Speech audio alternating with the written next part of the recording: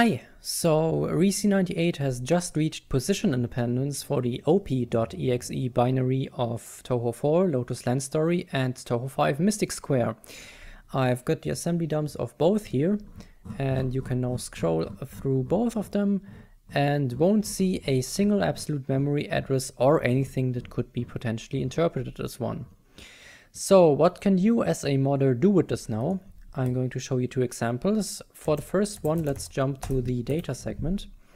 I'll scroll down a bit, and here we have a bunch of strings still pretty close to the beginning of the data segment. These are the help texts for the main and option menus, very relevant for translators. And position independence mainly means that now we can put anything we want here regardless of length. So let's compile this.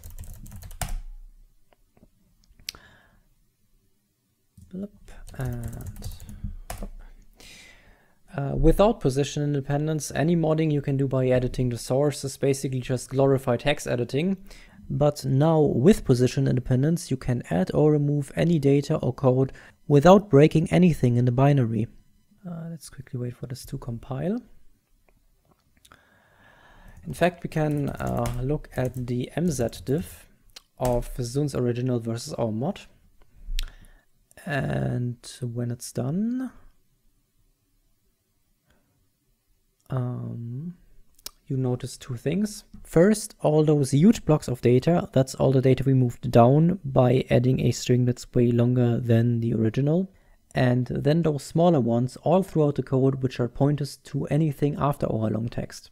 So pointers to anything in this area and below. If any of these pointers weren't labeled and still were referenced in terms of their absolute memory address in Zun's original build, we'd quickly run into trouble with our mod because those absolute values would then point to the wrong data.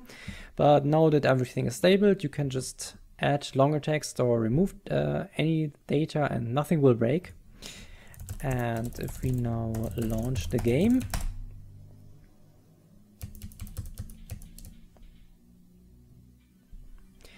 we have our long text here, and everything you can do here in the main menu still works as it should. Now, as you can see, position independence by itself does not mean that we've understood and reverse engineered everything about these binaries, let alone decompiled them, which is why there's still a bunch of assembly code here. And if we check the website real quick, it's 51% of TH4s and 58% of TH5s that we do understand. However, position independence does in fact allow you to write your own C or C++ code and insert that into the game. Let's quickly look for here when the main menu is initialized. That's a nice point to put some code. So let's add a call to a new function. Test. The underscore is important if we use the default cdecal calling convention, and I've prepared a bit here. So extern C, of course, very important if we write C++. Then we include a header file with a function to output a text onto the ReC98 graphics RAM. Okay, then we have to add this new file to the makefile.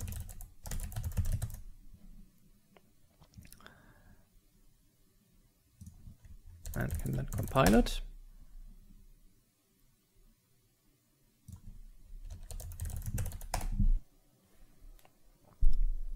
And if we now launch the game,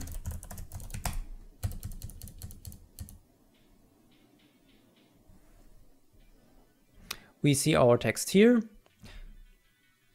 which means that we successfully added both new code and new data to the game.